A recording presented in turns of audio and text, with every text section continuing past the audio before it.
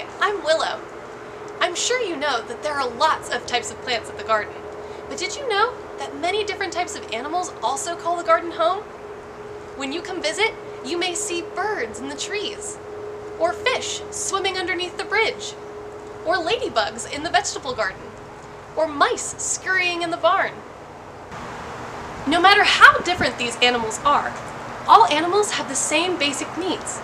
They all need food, oxygen, fresh water, shelter, and a place to have babies. So I want you to pretend to be an animal that you might find here in the garden. When the music plays, I want you to sound and move like that animal. But when the music stops, I need you to freeze.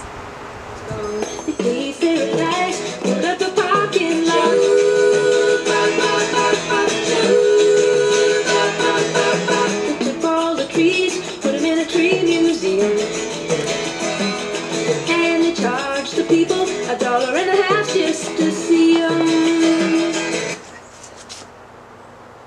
Did you freeze?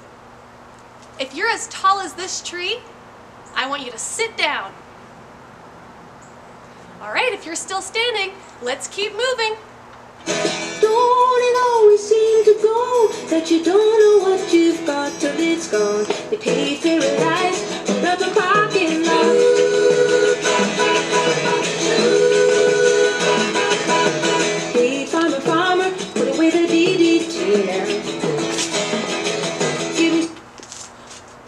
Did you freeze? If you're wearing tennis shoes, I want you to sit down.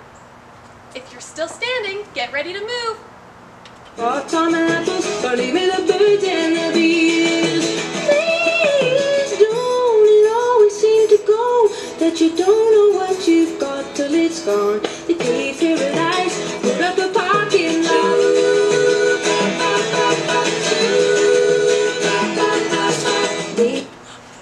Freeze! If you're wearing the color blue, I want you to sit down. If you're still standing, congratulations! That means all of your needs were met. But if you had to sit down during the game, that means at least one of your needs was not met. But don't worry about that, you can still survive. You may migrate, which means move from one place to another. Or, over a really long time, you may make changes to survive. That's called adaptation. Now that you know that animals need food, oxygen, fresh water, shelter, and a place to have their babies in order to survive, what can you do to help meet the needs of the animals around you?